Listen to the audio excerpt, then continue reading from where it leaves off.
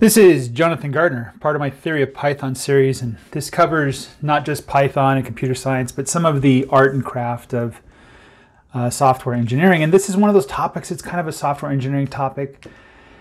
I have some notes here. It's mostly unscripted, so consider this more like, I don't know, a vlog, I guess, if there's anything I'm going to do, anything close to a vlog.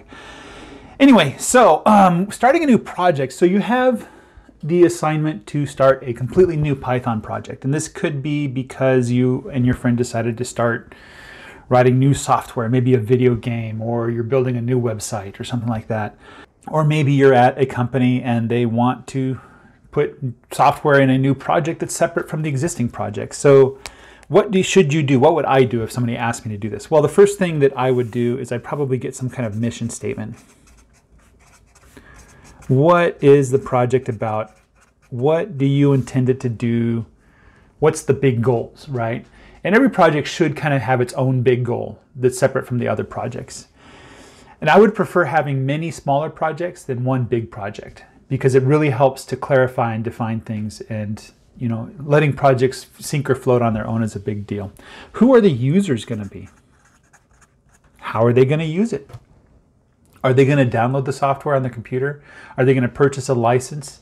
Are you going to serve it up on a website that they can interact with? And that's something very important to think about. How is it going to get developed? Who are the developers? Okay, sometimes this will change the project nature. If you have a secret project, it's just you and your friend, you probably don't want to put it publicly on GitHub, so you have to think about that as well. Who are the owners and stakeholders? Who gets to make decisions? I can't tell you how many times this has been problems in the past where people get confused over who's in charge, and then next thing you know, they're arguing about what to do or what not to do because nobody can make a decision. So these are more of the political ideas or the political things that you need to figure out that are outside of the actual software engineering. But these are all important, and there's a lot of work that needs to be done here to really guide the project, make sure it's going in the right direction. The first thing I would do when starting a new project is I would choose a good name. Okay? And a good name, well, you can probably write books and books about choosing a good name for a project. The project should have a name that somewhat relates to what the project is about. The reason why is you can't remember these code names forever. It's just going to get all confusing. You can only keep so many code names in your head, right? And choosing a good name from the beginning is going to help later when you go to look it up or when you have other projects that are similar, So typically, if the project's going to be principally Python, it's going to have Python in the name somewhere. If it's a service, it's going to have the word service in there, or server, or something like that. It's something to really describe what this project does, okay? Then you're going to go get a Git repo. And GitLab and GitHub are two great options to manage your project, your Git resources, right? But at the very least, on your local computer, take a directory and do git init on that. I'll probably do a video on all the things you need to know about Git to really use Git properly. Next, what I'm going to do is I'm going to start setting up a basic package for Python, writing a setup.py. And so that means setting up a directory that's going to have the source files, or if it's going to be a single file, just write like the project.py file and then set up a setup.py that goes next to this. And this is pretty important for many reasons. Once you go to try to code on the project or try to test the project, that setup.py file is going to be really useful. Then next, I'm going to work on writing a makefile.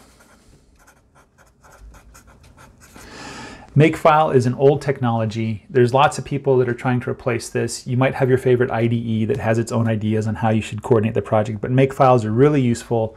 They can be used in any system. And the makefile is going to basically take commands that you run against the project and turn them into single commands. So like complicated scripts become single commands with the makefile. So learning the makefile and how that works is going to save you a lot of time.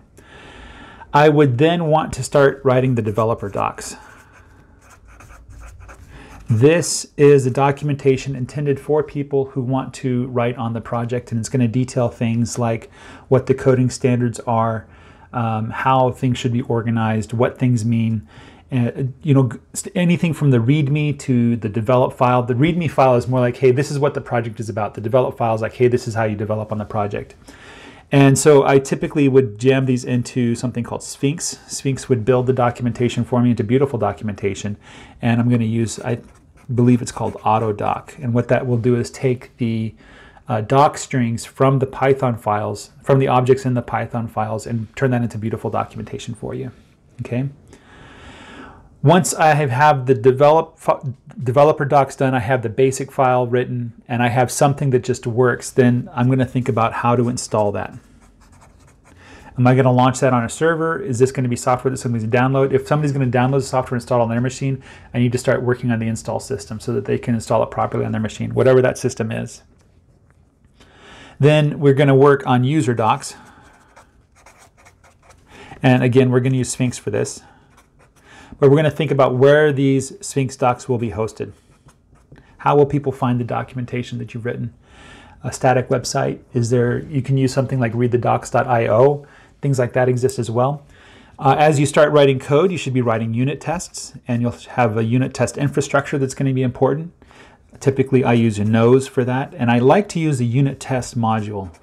I know there's other technologies out there, and people claim that their system is better, but maybe I'm just a dinosaur in this, but I've never had greater success in using unit tests. I have tried these other systems out, though. And of course, once you get your unit test working, you think your code is good, then you're going to need some kind of integration test to see that the components work together. And this will all kind of fall into the install procedure. Okay. So this is kind of what I'm thinking of when I start a new project, all the different elements that I have to bring together to make it all work. And I want to do more detailed videos on each of these things that you need to get the project really running. I want to spend a lot of time talking about how to do tests properly. This is such an important part of the Python system. The setup.py, there's some good examples out there that you can find. There's really not a lot to say about that other than there's great tutorials out there. I don't know that I can really add anything to that conversation.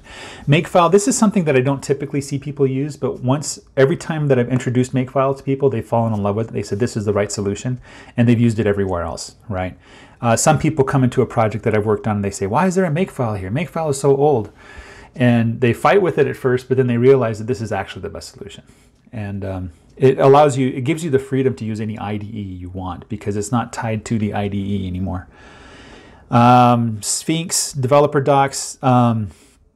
So this is something that more recently in my career, I'm spending more time ensuring that we have good documentation.